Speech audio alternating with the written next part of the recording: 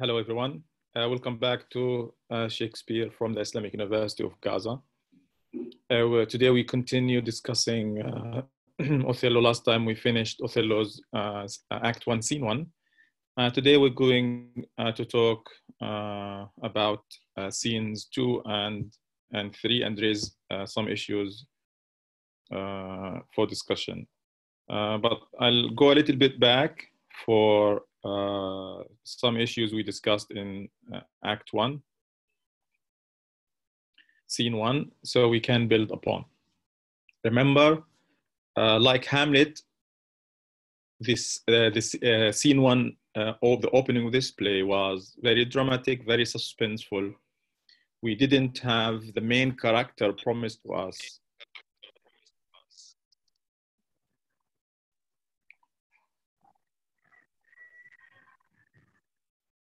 Okay, there was no Othello. It started at night. There were people planning and scheming and plotting. There were people disturbing the peace and the sleep of other people.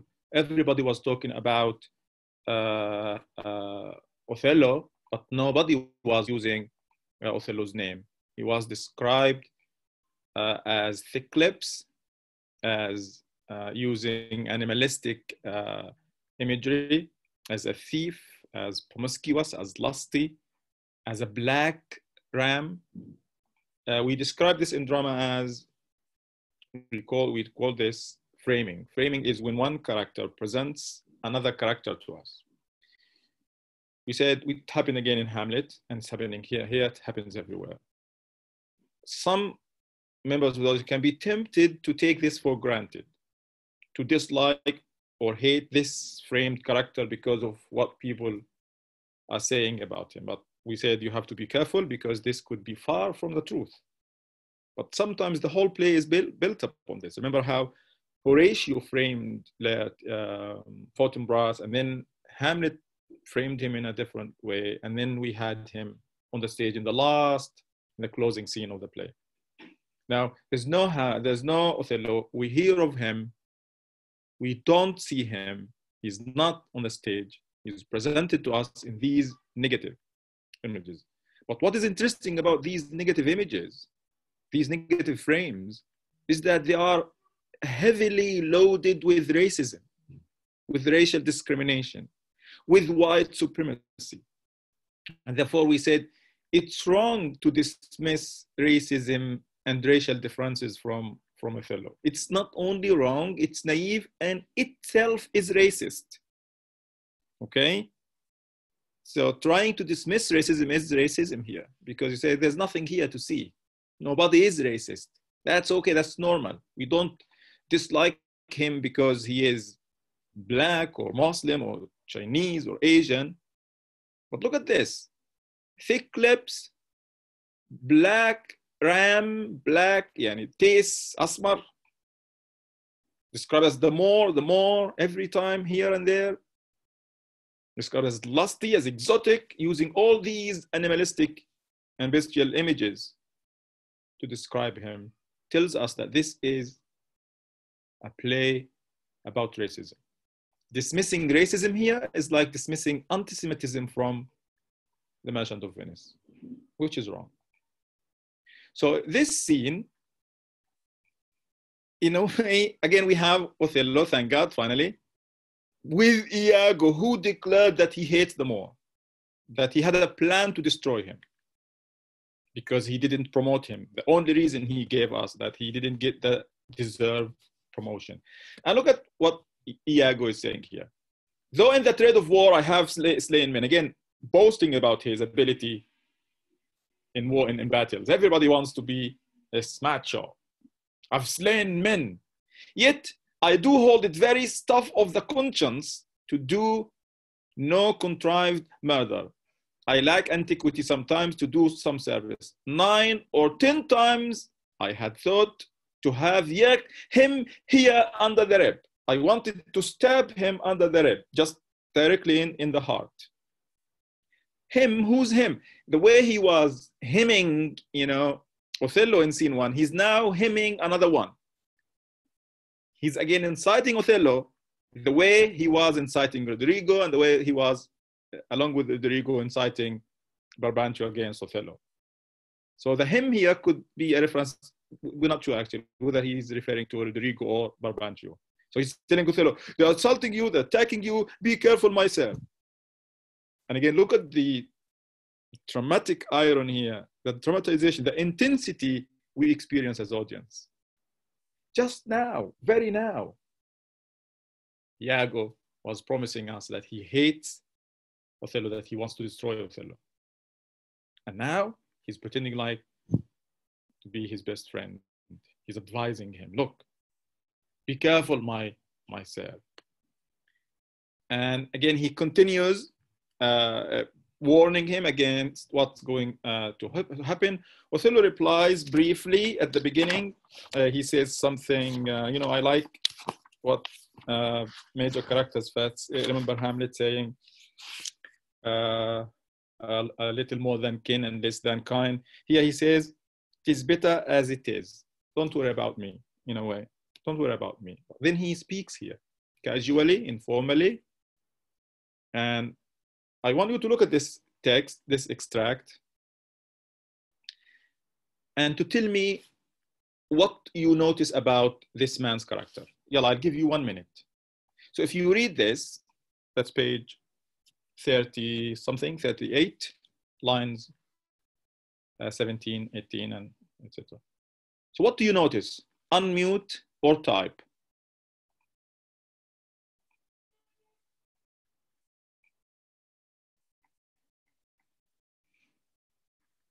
What words do you notice? What if you've come face to face with this person saying this, what idea is this talk going to give about him? Simple language, possible, yeah. Let him do his part. The I, who's okay, Khalid, thank you.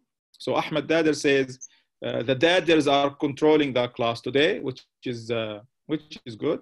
Ahmed Dader says simple language, more or less it's simple language. Khalid Dader says the I. How many I's do we have?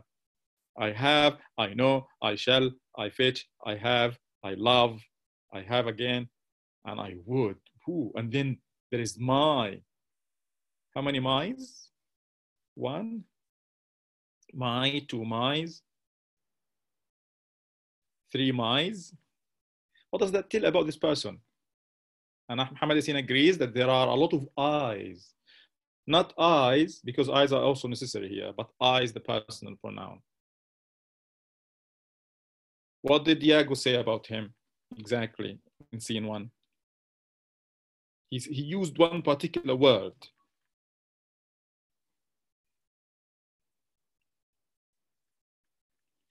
Khalid, when you talk, Khalid, when you answer a question and you say, it seems true what Iago said about him in scene 1, this means nothing to me. Okay?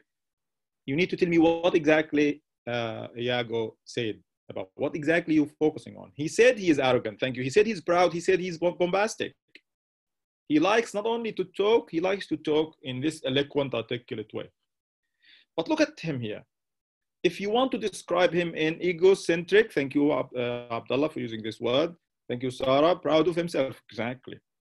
What other words? So he's bombastic, he's pedantic, he's self-centered, he's egocentric.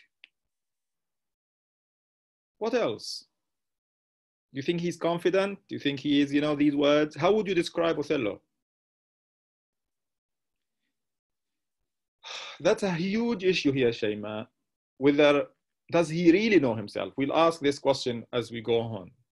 Does he really know him? Not necessarily. People who say, I did this, I did that, usually are egocentric, narcissistic sometimes, but not necessarily people who know themselves. He's proud of it, he loves himself. But I love how he confesses that I love gentle Desdemona. I love her. This is why I married her. This is why we eloped.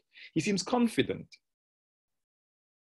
He says, I will out-tongue his complaints. Again, he's referring to her father. Out-tongue, I'll beat him in words, in language, in the way I speak. I am bombastic, He's boasting of his honor, true. So I counted some of these later on here. I'll come to this here. He's confident, he's calm, he's reasonable. He's argumentative, he's talkative. Khalid, thank you. Is he naive though? Because he is so confident and don't worry about me. I'm not going to do anything. I'm going to out-tongue him, to outperform him. I am more argumentative than he is. He's proud. Is he dull though? For a fighter, is he dull? We'll see. He's brave also. He doesn't care. He's being threatened. But seemingly he is self-serving, because later on we'll see here that there was a war impending. The Turks, the Ottoman Empire was attacking Cyprus, planning to attack Cyprus. And as a leader in the army, as a commander, Othello, instead of protecting, defending, he's busy getting married with personal issues rather than defending his country. So he could be self-serving, but he's also a passionate person. He's expressing his love to Desdemona. The thing here is that he doesn't see himself as an outsider. Remember, scene 1 treated him, othered him, othered him. He's different in color, in shape, in mentality, in culture, background, in origin, in everything. He's a man who uses magic, unlike Christians. But he doesn't see himself. So as Shema said, he knows himself. This shows that he doesn't know himself. He thinks he's an insider. He belongs in Venice, but he doesn't. Note, he's not, again, definitely, I could disagree with Khalid, who said he is exactly like what Iago introduced him to us. In part, Iago was correct, but he's not the base animalistic thief. When he is told that what's her name? Desdemona's father is planning, to sever this bond, destroy this marriage. He doesn't say, okay, I'm holding my gun, I'm holding my sword, I'm going to fight back. Don't worry, if he does anything, I'm going to kill him. He's not base, مش وضيع. He's not animalistic, he's not a thief. So probably in part, Iago was true, but not totally. And in the next scene here, look at this interesting thing. Othello says, not I. Again, this probably summarizes what I just said again and again. Shakespeare repeats what he wants us to understand. Not I must be found, my parts, my title, and my perfect soul. The repetition of the I. He's proud of himself. He's very proud. Shall manifest me rightly. He's confident that what he did, what the service he has been doing to Venice is going to help him. My parts, my title, my perfect soul. I'm a good man. Shall manifest me rightly, shall serve me. People are going to support me because I'm a good man. I have done a lot to serve this country. It is there. And then look at somewhere a page, one of the pages where Iago swears by Janus. I'm not sure if I'm pronouncing this name correctly. In the book here, page 39, it says, this is the god known for having two faces. It says here, where's that? The two-faced god of the Romans. The two-faced, and nobody in the whole world has two faces like Iago. Look at Shakespeare, what he's throwing, what evidence. But again, some people will say, but most of the people, most of the masses wouldn't understand this, wouldn't pick on these because they don't have Latin or Greek education. I said, probably I mentioned this in passing before. Shakespeare wants to show that he has this knowledge, to show off a little bit. But he also gives these as people who are educated. كثير من الناس حكينا how the globe itself, the structure, how the poor people were near the stage and the rich people were up distant. So I'm sure many rich people didn't like the fact that there were other poor people who would be making jokes and innuendos and practical jokes. They would be like, oh my God, why are we sitting here? So every time Shakespeare throws something they know, they can recognize, and the poor masses, they don't understand, they will feel superior again. So Shakespeare's like, don't worry, you are still superior. Those people are not going to recognize this two-faced God, but those of you the high class, the elite, will understand this and will appreciate it. He wants to keep them, he wants to pull them into it. And look at this interesting thing. Cassio, who was promoted lieutenant, he is probably the main person here. Othello doesn't know that a war is impending because he was too busy getting married and running away with someone half his age. And he doesn't know about Othello's personal life. And then look at again how demeaning, objectifying Iago to women is. What's going on? What's going on, Cassio? Faith, he tonight hath boarded a land karak. A land karak is a huge ship with a lot of properties and goods and possessions. If it prove lawful prize, he's made forever. He's getting rich. And he's getting. I mean, look at how he's talking about Desdemona, but in these objectifying terms, she's business. She's a bargain. And again, Cassio, I don't understand. He's married, but he's married to a rich woman, a woman that is going to make him rich forever and ever. Now, Brabantio, when he shows in scene 2, he shouts again, "Down with him, thief! يسقط الحرام اللص." And they draw on both sides. They draw here, not draw like one of you drew just now. Draw, بمعنى ايش؟ يمتشق السيف on both sides. Othello's men and Brabantio's men. Look at this. Sometimes, I remember with Hamlet, we said you could read Hamlet 100 times, and every time you see things that you didn't notice before. Shakespeare keeps doing this in an amazing way. I think this is one way that makes Shakespeare really cool. When they attack, when Rodrigo is coming, remember Rodrigo was with Othello, with Iago the first scene, and we understood that Iago is using his money. He seems to be a little bit naive. When this opens, when they attack, Rodrigo, come, sir, I am for you. He wanted to pretend that he will fight Rodrigo. Ta'al. And look at this. This is one of the most famous lines ever said by Othello. Many people quote this. Some people think this is the first thing he ever said. And I wish it had been so. Keep up your bright swords, for the dew will rust them. 1, 2, 3, 4, 5, 6, 7, 8, 9, 10, 11 words, monosyllabics. All monosyllables, one syllable words. It's beautiful. Keep up your swords. Keep your swords. Don't throw them, for the dew will rust them. Because this could mean many things. What does he mean? Like nobody's going to use his swords, but look at how confident and composed he is. He could have just drew himself and killed most of them. Keep you up, or I'm not sure, like, is he threatening here, saying if you want to, I don't know, if you want to fight, I can kill you, and your swords will remain here at night, and they will rust. Look into this more. But it's beautiful. Keep up. Look how, again, the simple language, like Ahmed said just now. Keep up your bright swords, for the dew will rust them. And talks directly to Brabantio, his father-in-law, Haman. Good Signor, you shall more command with years than with your weapons. You have the seniority. Look at how respectful he is. You have the seniority. You are an old man. You can say anything, will obey. You don't have to use your swords. You don't have to use weapons. What is it you want here?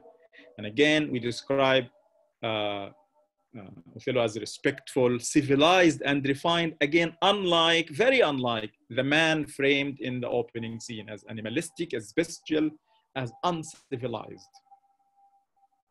He's understanding. He understands, he respects this man because probably he's his father-in-law, because this is the nature of Othello. And again, look at what Brabantio does here. First he said, the thief, and now, oh thou foul thief, where hast thou stowed my daughter? الترجمة is stowed my daughter, خبيتها وين يعني؟ وين دحشتها يعني? To store something. And again, objectifying that she was stolen. Remember in scene 1? Damned as thou art, thou hast enchanted her. You used magic against her. For I'll refer me to all the things of sins, if she in chains of magic were not bound. أخسر كل عمري. I am sure she's now chained, but not physically chained. She's chained in chains of magic. You enchanted, سحرتها. Impossible for somebody, for a white woman in Venice to agree to marry a black man. Despite the fact that he's a warrior, a great man, respectful, everybody likes him and respects him. Most people, not everybody. Whither a maid so tender, fair, and happy, so opposite to marriage that she shunned the wealthy curl darlings of our nation, she refused everybody. Our nation, look at this, our and us, the othering here, our and us, we and you, she and her, and he. She refused the wealthy curl darlings of our nation, would ever have it in care a general mock, run from her guardage to his sooty bosom. You know sooty, soot, تعرف شنو soot? Soot, what's soot? S-O-O-T, S-O-O-T. Anybody knows? soot السخام. قراب البين يعني. soot سخام. لا تعرف شو سخام؟ مش بقول لك يا مسخم؟ عمر حدا قال لكم يا مسخن؟ مش مسخن. اسخام when you make fire, a very dark black material chimneys, yes, Khalid. The very dark issues here after the fire in the chimney on the walls. This is called soot. Sooty bosom, again referring to his blackness as being why he's against this marriage. Of such a thing as thou, to fear, not to delight, judge me the world if 'tis not gross in sense. I don't care what you say about me, that thou hast practiced on her with foul charms. You have practiced magic. Again, while he's doing three things here. He's defending himself because this is very shameful to him. Oh, this man's daughter, this senator's daughter has eloped with a black man. He doesn't have control over his house. So he's defending himself. I think he's defending himself more than he is defending his daughter or afraid for her. Number two, he is attacking Othello, othering and outsiding, dismissing him as somebody who doesn't belong to this nation because of his blackness, because of using magic. This society, we don't use magic. We do use other means. And at the same time, sadly, he's objectifying, he's presenting, what's her name, Desdemona, as Naïve, as somebody who cannot make up her mind, as stupid, as unintellectual. Khalid says, how unlike Polonius he is. I think how like Polonius he is in many ways. Abused her delicate youth with drugs or minerals. You must have, dosed her, or what's the word? Spiked her drinks. That weaken options. He presents his daughter as an object. He doesn't trust his daughter's judgment. He doesn't want his daughter to love somebody, this person. He wants to control her. He treats her as objects, Khalid. Probably this is partly why. So it says here, I'm quoting something from your textbook. So the use of sooty bosom, the emphasis on Othello being an outsider rather than an insider. And the magic and the spells are usually associated with paganism, Wathaniyin, rather than Christians, because Othello, we know, has already converted to Christianity. The question is, does Brabantio care more about his reputation than his daughter? I think he does. And I'll go through this very quickly. Desdemona's marriage promises Brabantio a lifetime of shame. He fears being seen by his peers as a man unable to control his daughter and his home. who at the time would have been considered a legal possession, his daughter. By explaining Desdemona's actions as being induced by sorcery, by magic, by spells, by poison, Brabantio attempts to explain the situation in the only way that makes sense for him. In his mind, no other reason exists that the daughter of an upstanding and prominent Venetian citizen and senator, a politician, would run off and secretly marry. Especially when the groom is a Moor. When the groom is a black man with a sooty bosom, thick lips, black ram.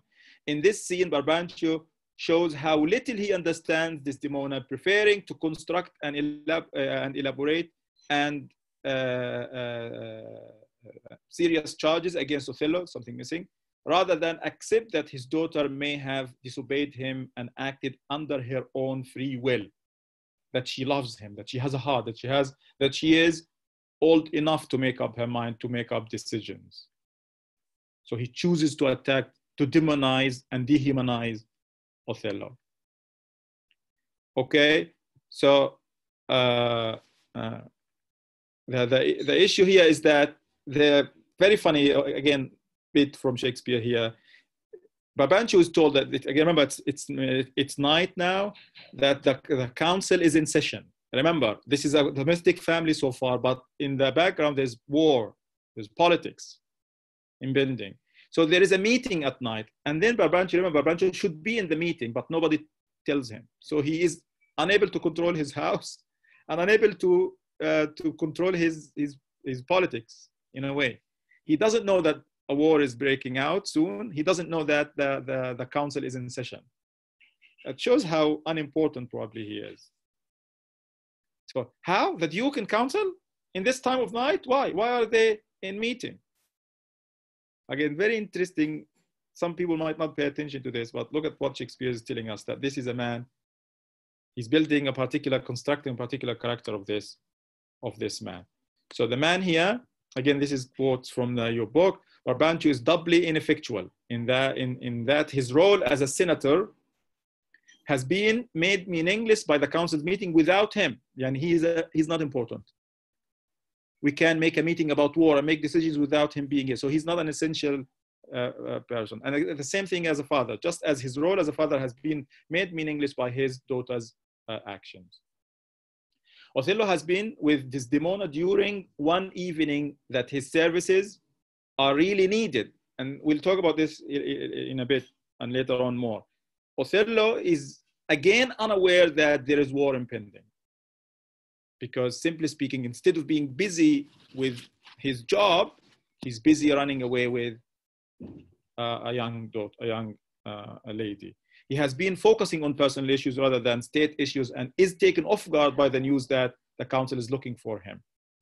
So everyone is going to go to the Cassio right now. Cassio, on the other hand, has been focusing on the impending war. Cassio knows, he's reporting this. He's asking Othello, come join the council, they're asking for you. And although he is Othello's lieutenant, he was not informed about the general's impending marriage. He doesn't know about the marriage. Interestingly, okay, the only character who knows everything, who is best informed, well-informed, who knows everything, is Iago, who seems to be best informed of the circumstances at hand, the political and the domestic. Note again his ability to remain, to pretend to be Othello's best friend.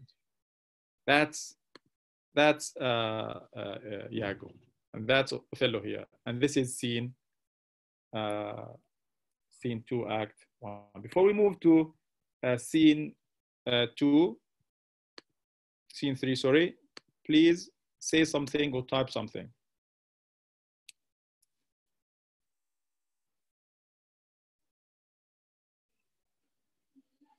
Who's good in the play? You can judge later. I think it's too early to judge. I'm not sure what idea you have now about Iago. He seems to be double-faced. Not sure whether you so far respect Othello, or you again waiting for more time to judge him. Anybody wants to comment? Please. type or say unmute and say anything. Should I move to scene 3? The most important. Actually, there are 3 scenes in Act 1. That last, scene 3 is the most important. Sarah says, I read about Iago's jealousy. One critic wrote that Iago hates Othello because he heard a rumor. This is in scene, in the next scene, Sarah, yes. We'll talk about this also.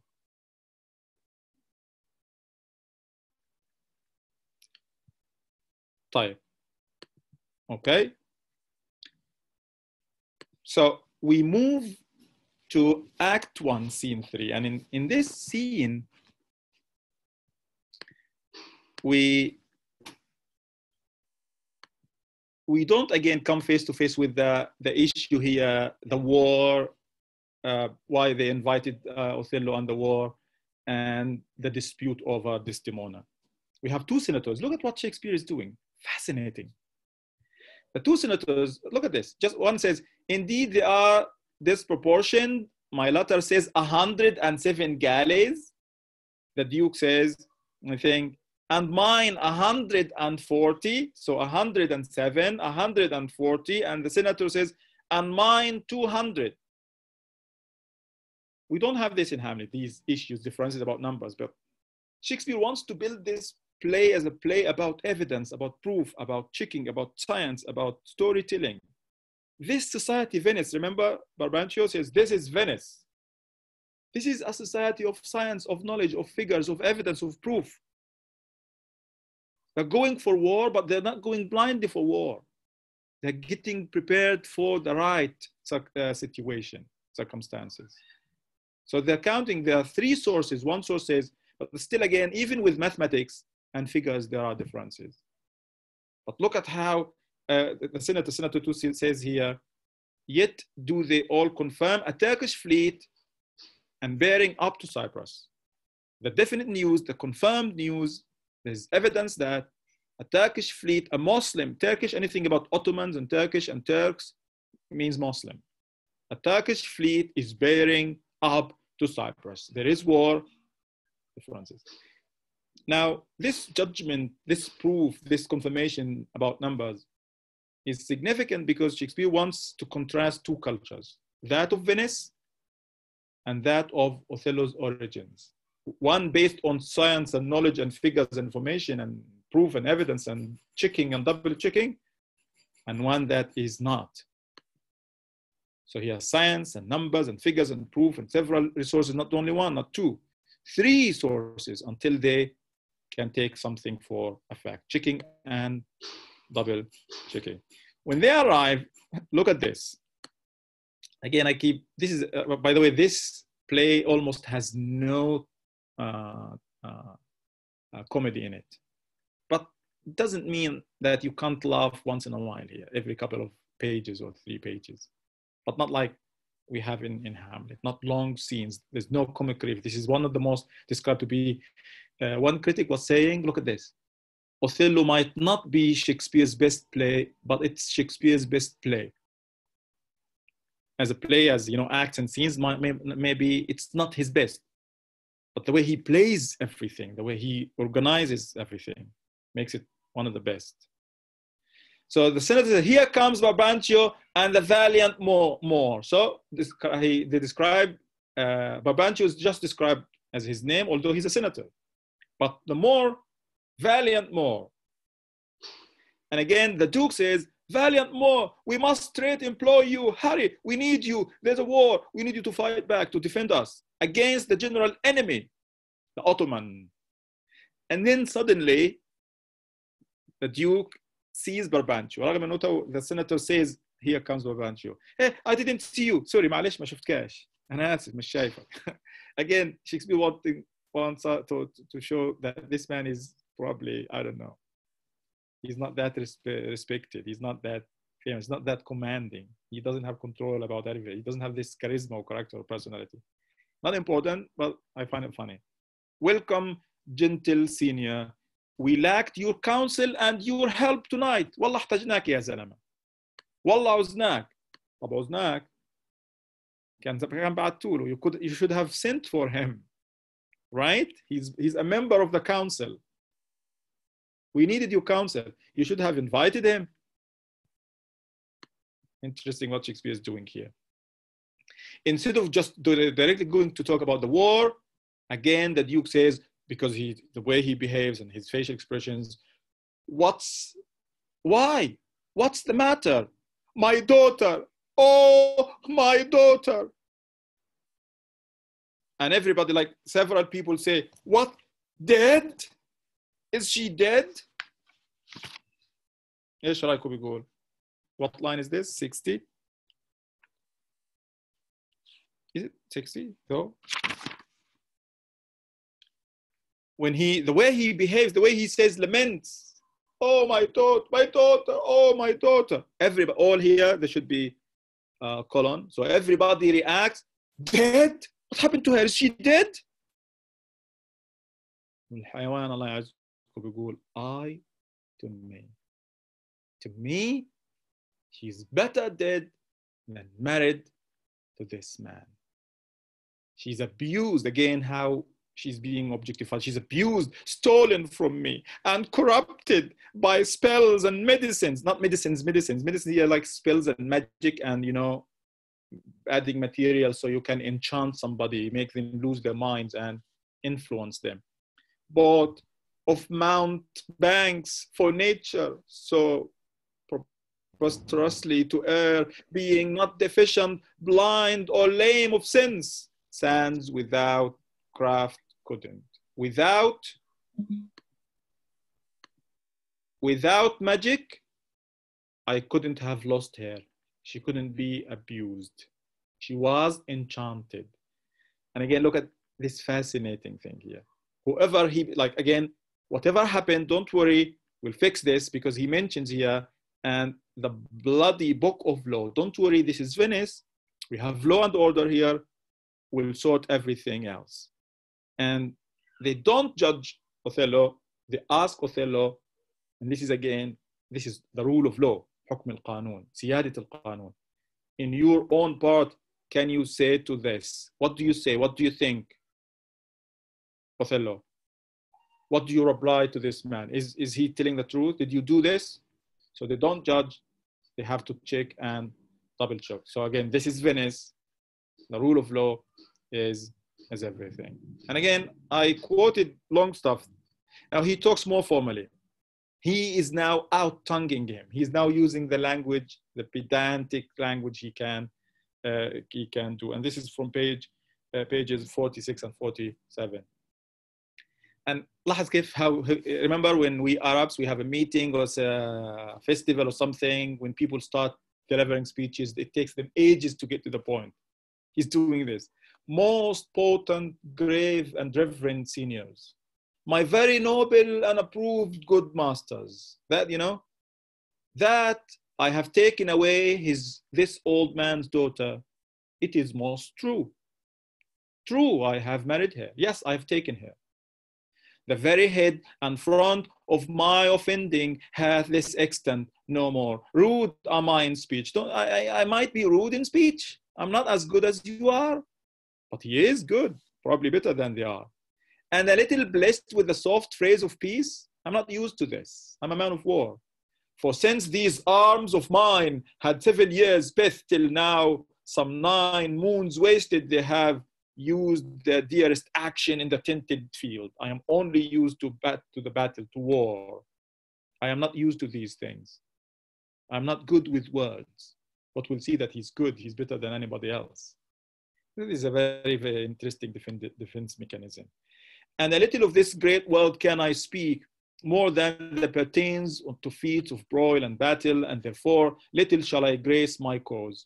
In speaking for myself, yet by your gracious, look at how he's praising them. He's trying to win them even more to his side. By your gracious patience, I will around unvarnished tale deliver. Circle the word tale 100 times. I'll tell you a story. يعني كل هذا لسه ما خلصش قصتك. I'll tell you a story of my whole course of love. يعني انت يا ابن الحلال قلنا ولا لا خلاص. Why would you go for like 20 lines ولسه ما بداش بالمناسبة, because he's going to take a whole page in 84 and 89 again. Of my whole course of love, what drugs, what charms, what conjuration, and what mighty magic. For such proceeding am I charged withal. I won his daughter. I'll tell you my story, my whole story.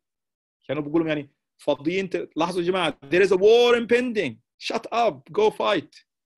Stop it. But again, this is a problem. This is one of the problems. This is one of the flaws in the society. In Othello himself, he doesn't distinguish between domestic and politics. Okay, so I'll tell you the story, the whole story. I'll tell you what magic, what charms, what drugs I used to win her. Okay. Brabantio again interferes, but I find this really very racist. Look at this line 87. To fall in love with what she feared to look on.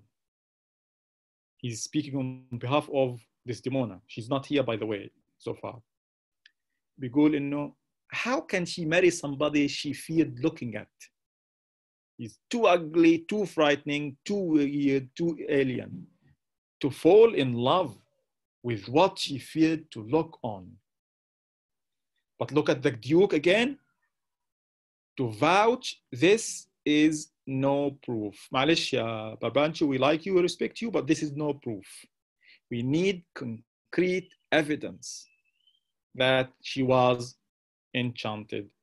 Again, so the rule of law, listening to all parties and summoning of Desdemona, as we can see. And this is probably one of the most important speech for Othello. Very famous. Nobody studies or does research or anything on Othello without referring to this. I'll go through it very quickly and do some commentary and see what you have later on. Look at what he does. So remember, Brabantio, the moment he heard that Othello eloped with his daughter, he hated him, he attacked him, he insulted him, he used racist remarks, he expressed his hate, his bigotry. Now, Othello tells us what had happened before. Her father loved me. Oh, you didn't know this. How did you love him, but now you don't want him to get married to your daughter? Oft, not only he loved him, oft invited me to his home. Still questioned me the story of my life, asked me to tell the stories of my life. He loved my stories. From year to year, the battles, the sieges, the fortunes that I have passed, all the battles, the wars, the sieges, hisarat, ma'arik. I ran it through even from my boyish days. Look at this, how excellent he is with storytelling. Again, trying Shakespeare to give us two different images, the binaries here. The Venetian culture with science and evidence and proof and double checking. But Othello's origins, being an Arab, being a Muslim, being an African, he is more into science, more into storytelling, more into words, more into telling stories, okay? A man who doesn't understand to distinguish between war and politics, politics and domestic issues. The boyish days to the very moment that he bade me tell it, wherein I spake of most disastrous chances, of moving accidents by flood and field, of moving, flood and fear. Very poetic. What did he say exactly? Just rude am I in my speech? No, he's not rude. He's very poetic, beautiful. Of hair breadth escapes. You know hair breadth? يعني بيني وبين الموت شعرة. In the imminent deadly breach of being taken by the insolent foe when I was captured, taken as a prisoner of war, and sold to slavery when I was a slave, of my redemption, hence how I managed to run away to get my freedom, and the portents in my travels history, wherein of Antar's vast and deserts idle, rough quarries, rocks and hills whose heads touch heaven, وجبال رأسها تعانق السماء. It was my hint to speak. Such was the process. And of the cannibals, you know the cannibals, people who eat flesh, that each other eat. Look at what kind of story he tells. We'll comment about on this in a bit. Look, we have the white European society, and we have, on the other hand, we have that is, you know, scientific and superior in a way. And we have Othello, who is black and different and Arab and African, Muslim originally, who is more into storytelling and rather than science and evidence. Now Othello wants to tell them, I am not that savage. I am closer to you than those people in Africa. So that's why he tells them about the cannibals. And if you think I am different, there are still people worse, far worse than I am. Look at how he's trying to distance himself. You know, people who now go from Gaza, the Arab world, and go to seek asylum in America or Europe or Canada, they usually make, some of them have legitimate rights. I don't want to demonize anybody. But some of them make up stories. They demonize us here so they can make a fair deal. They can win their asylum very quickly. Say, oh, back home, they will kill me. They'll do this and they'll do that.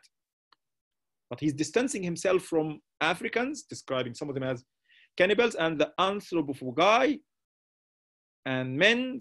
In the book here it says, was it here in the book or somewhere else?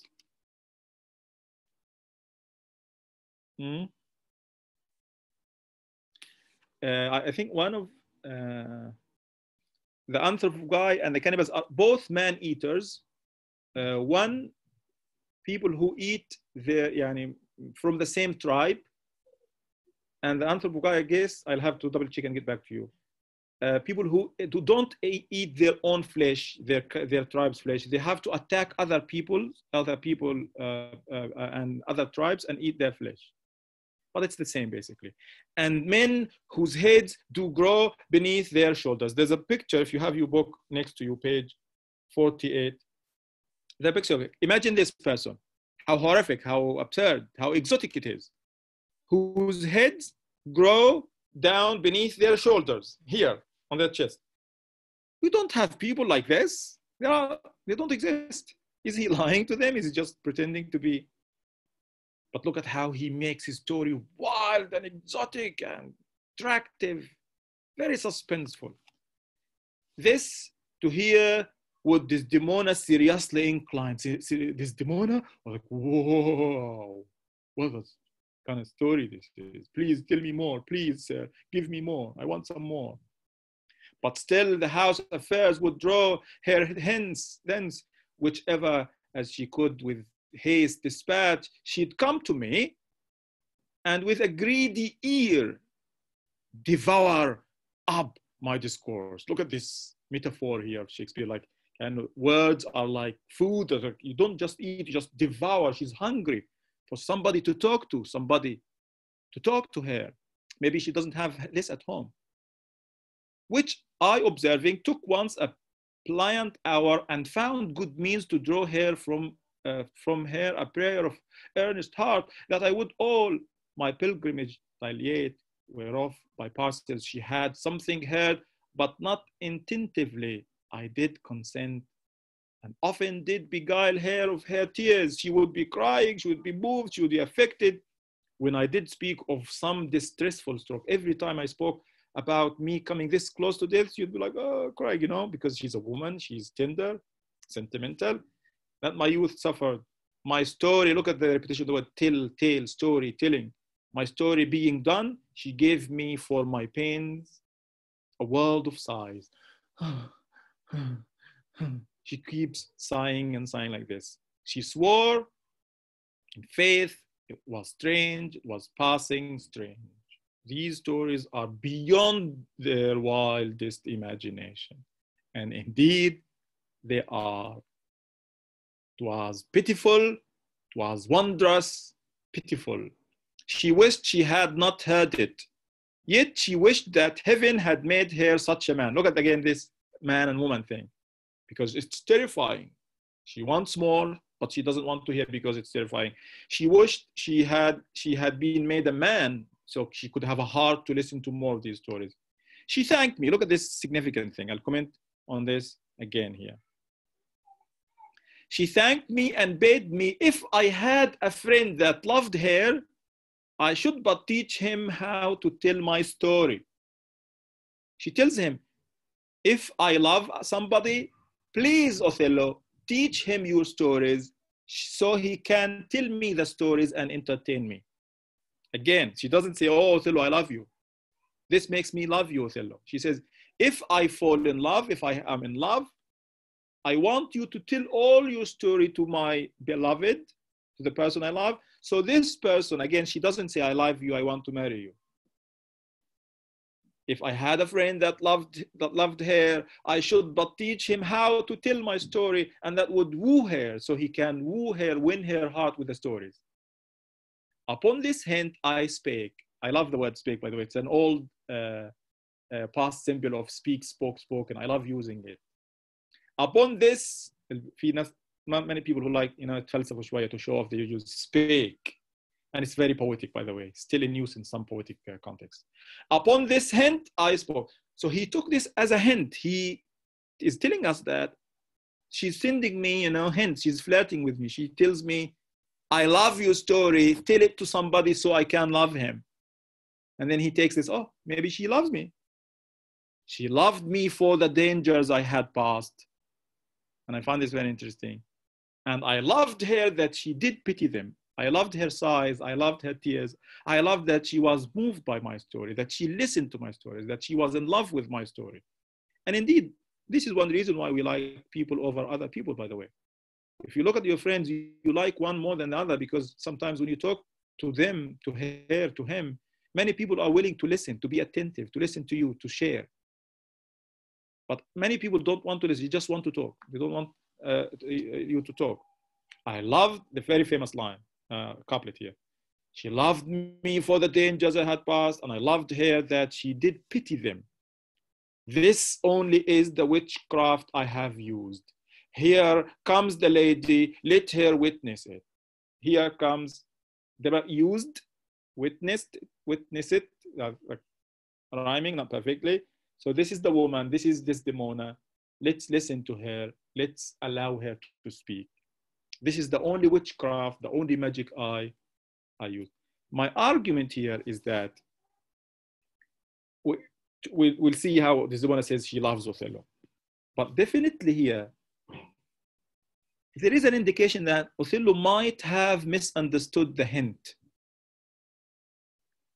Maybe she didn't want to love him. Maybe she didn't even think about loving him. She wanted somebody similar to him who's not black, who's originally white, European, Venetian, Christian. I don't know.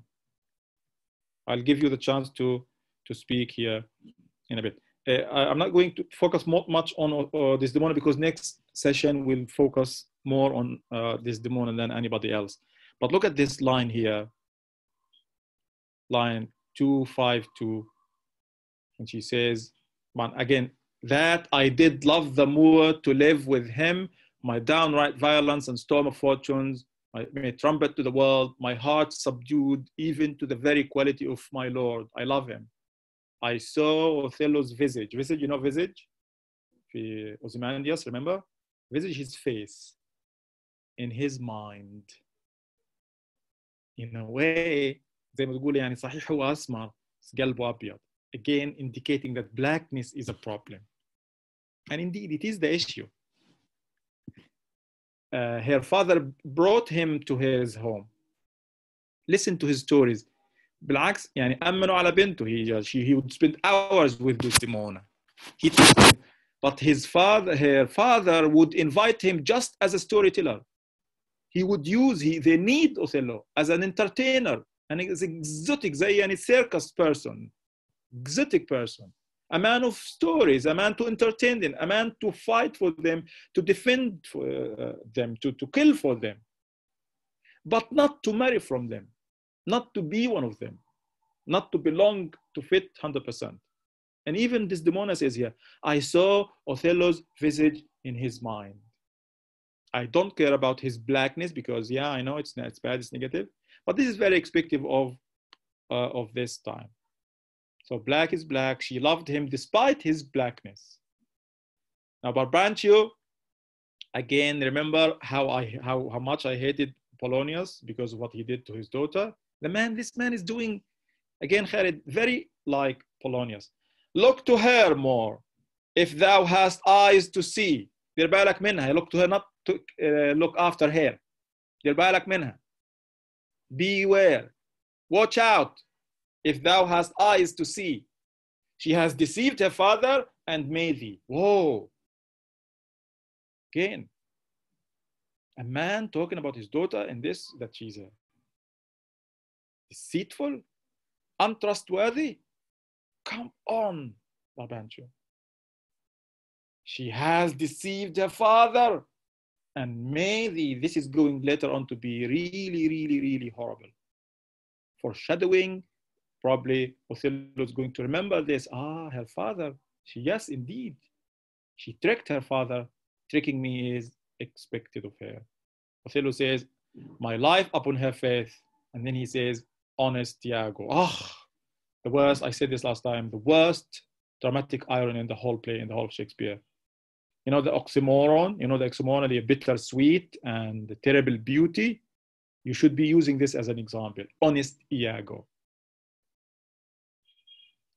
But the audience knows that Iago doesn't like Othello, that he is not honest. And then Iago says, thou art sure of me, go make money. When he talks again later on to Roderigo, don't worry about me.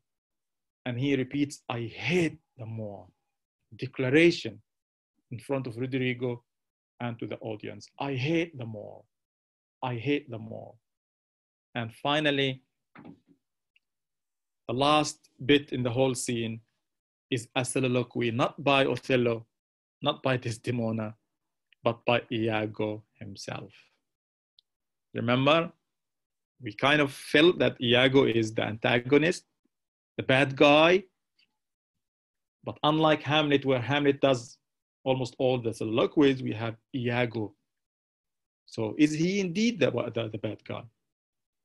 Thus, do I ever make my fool my purse? Again, Roderigo, making use of him, abusing him. For I mine own gained knowledge should profane, if I would time expend with such a snide, but for my sport and profit. I'm doing this for my own sport and profit. I hate the more, repeating it again. And by the way, hate is the worst possible word. It's a very heavy word on our hearts and minds and consciousness. I hate the more, declaring this to the audience, not hiding it. And it is thought, remember, first he said, I hate him because he didn't give me the promotion. And now he's giving another excuse, all of a sudden. And it is thought abroad that twixt my sheets was done my office. My wife cheated on me with him. He slept with my wife. But look, again, he himself says, I know not if it be true, yet I, for mere suspicion in that kind, will do as if for surety. I'm not sure, there's no evidence. I can't be certain, but I'll act upon this as if it is the truth and nothing but the truth. He holds me well, he loves me, he likes me, he trusts me. The better shall my purpose work on him. Cassius, a proper man, and Cassius a good man.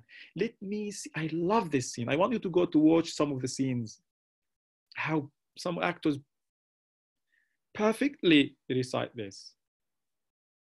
He isn't ready with a plan. He's thinking on the stage. Look at what he says. Let me see now, to get his place and to plume up my well in double knavery. How?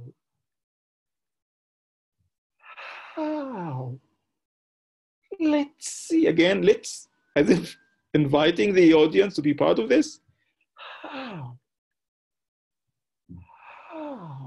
What should I do to destroy him, to bring him down, to avenge?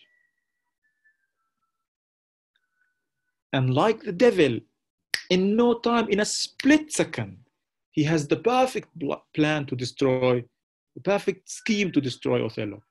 After some time, to abuse Othello's ear, that he is too familiar with his wife, that Cassio is in love with Desdemona. He hath a person and a smooth disposed to be suspected frame and to make women false. The more is of a free and open nature. And in a way, he's too trusting and he's naive, that thinks men honest, but seem to be so. If you pretend to be honest, he'll trust you. He's naive. And I will as tenderly be led by the, and will as tenderly be led by the nose as asses are. He's like a donkey, can be led by the nose. Again, using the animalistic imagery, talking about Othello. And he ends with this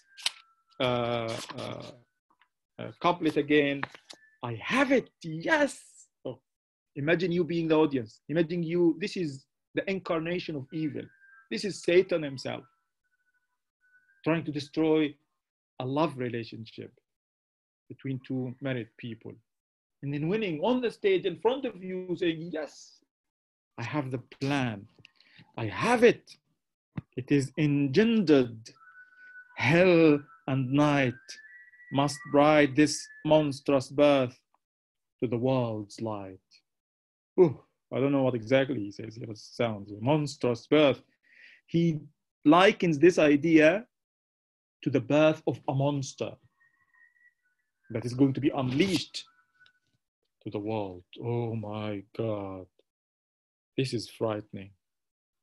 This is terrifying. Especially again, you like sometimes you watch a movie, a science fiction, and you see the monster being born, hatching out of an egg in front of your eyes, and like, ooh, what's going to happen? This is similar to that in several ways.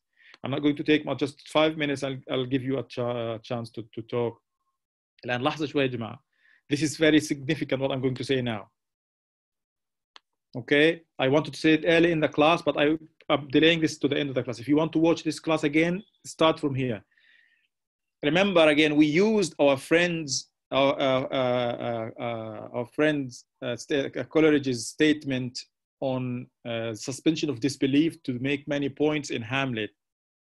And remember, we said these critics are really interesting. We use them, we quote them, but you don't have to take them for granted. Now, Coleridge describes Iago's evil as motiveless malignity, and it's become very famous, this expression. إيش يعني motiveless malignity؟ يعني hate that has no motive. There is no reason. We don't understand why Iago is doing this. No, we know, we understand, because he is a racist, white supremacist, and a bigot. إنسان عنصري وقح قذر. So, sorry, Coleridge, we're not going to take you here. We're not going to agree with you. There is a motive. The motive is that this man, he pretends, he claims that he lost the promotion and that Othello slept with his wife. But in reality, he's racist. Every time he talks about Othello, he uses these racist remarks about him.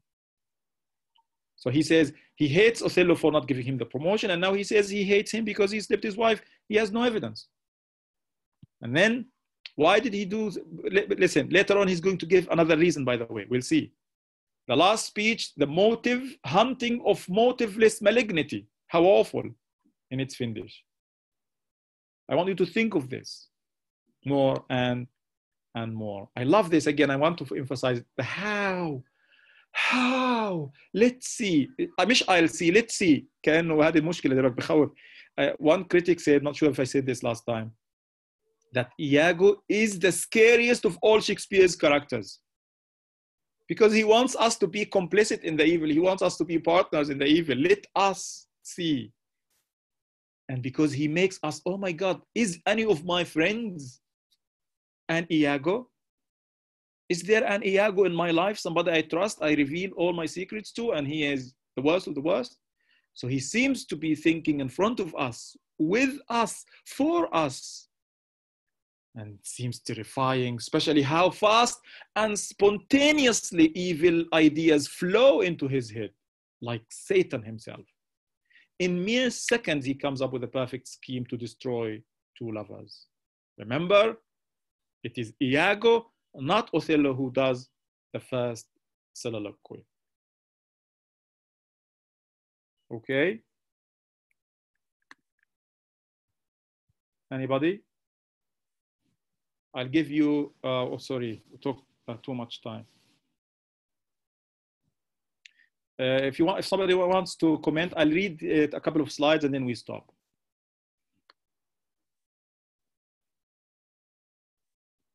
She loves his soul.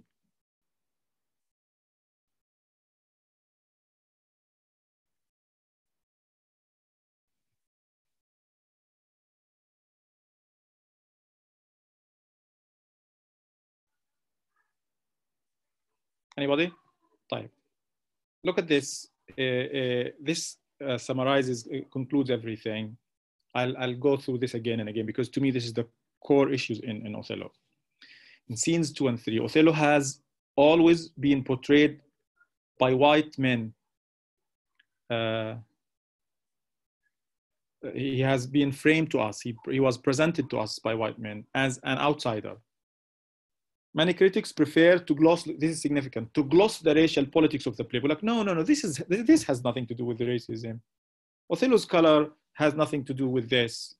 They can't be more wrong, those people. They prefer to focus on the universal themes of male jealousy, doomed love, devoted female victims, victims who are males, women who are victims to patriarchy and male violence. Glossing racial politics deprives the play of its really psychological depth and significance and universality. In this course, we have to rethink the entire history of the play and its reception and its production. We're going to focus on the play basically in terms of racial politics and post-colonialism. Now, Othello's identity in scene 1, act 1, Othello is presented as an outsider. We hear of him before we see him, but we can paint a particular picture, negative picture of him because of the way he was framed to us by 3 characters. Both, we think about his physical appearance and also his mentality, how he acts and how he behaves, due to the way he was performed to us. Othello lives in a white society. This is significant. He does everything to assimilate. He wants, assimilate, integrate, to be part of the society. He lives among them. He abandons his religion, Islam, or whatever he believed in before. He converts to Christianity. He marries one of them. He fights for them. He kills for them. He does almost every possible thing to be part of them, to assimilate, to integrate. He barely maintains at any trace of identity. The only thing he keeps from his original identity is his skin color and storytelling, his fondness for storytelling. But is this enough for white people? Is it enough to do this? Will you be accepted? Assimilation, is this assimilation? By melting into the European culture, Othello clearly isolates himself from his origins. The way he deliberately appropriates his cultures in his stories to entertain white people, to make white people like him, to distance himself from his cultural and religious issues, background, by converting to Christianity, by appealing to white Europeans, by focusing on the things they like. They like his exoticism, tales, heroism, fighting, but they don't like his original religion or culture of being African, being black, his color. Othello works hard to distance himself from other monstrous non-Europeans. He's telling them, I am not like the anthropophagi, the cannibalists, men whose heads grow below their shoulders. References to Othello as thick lips, black cram, etc., mark him as inferior and alien. But he is still distinguished from men whose heads do grow beneath their shoulders, as he says himself.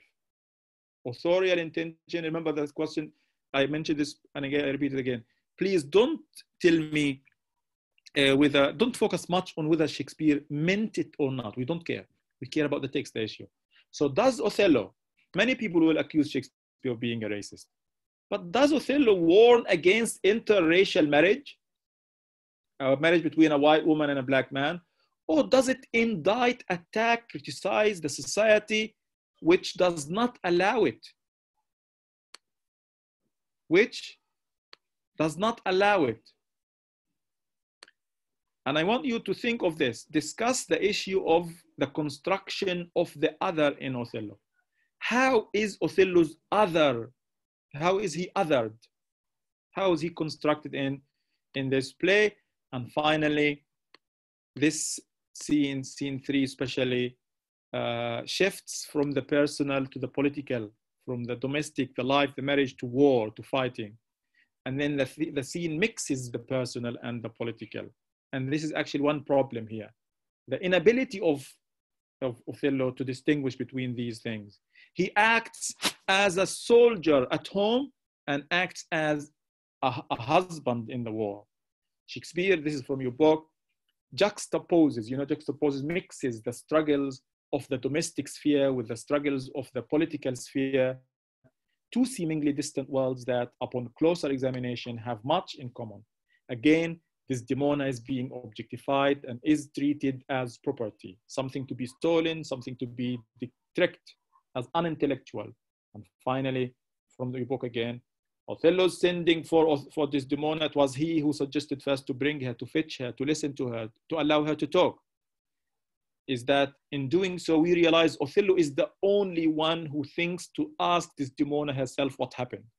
Brabantio's and the council's willingness to overlook Desdemona in this whole affair speaks to their inability to see women on par with men, as equal to men.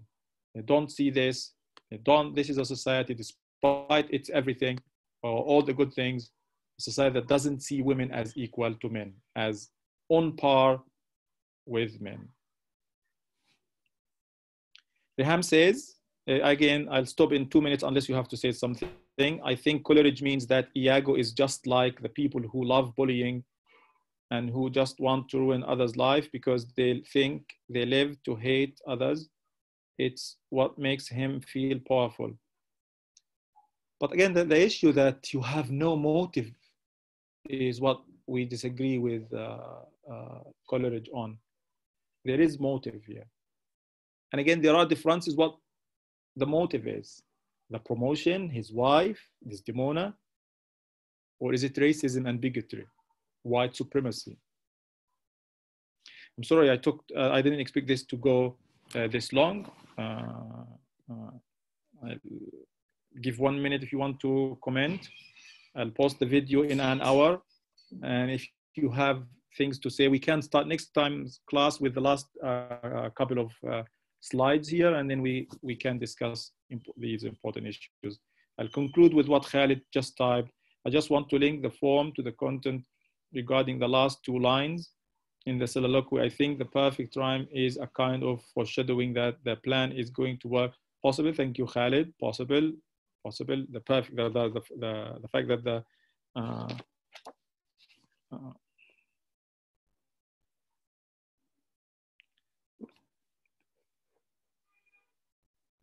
the fact that this is a perfect, almost a perfect couplet with a perfect rhyme scheme could foreshadow the perfection of the plan. That is possible. Thank you, Khalid. Sarah wants, why did he choose to destroy Othello's marriage, the relationship between he and his beloved wife, rather than Othello's job? Again, that's a very good question. Why doesn't he? But remember, if he destroys him, his relationship with Desdemona, he's going to destroy everything. Okay? If he destroys Othello's job as a fighter, as a commander, as a warrior, maybe he's not going to impact his personal life. So the plan is to destroy his life, and by destroying his life, to destroy his job.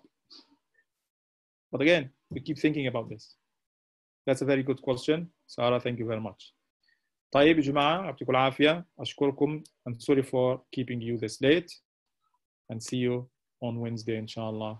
Thank you very much.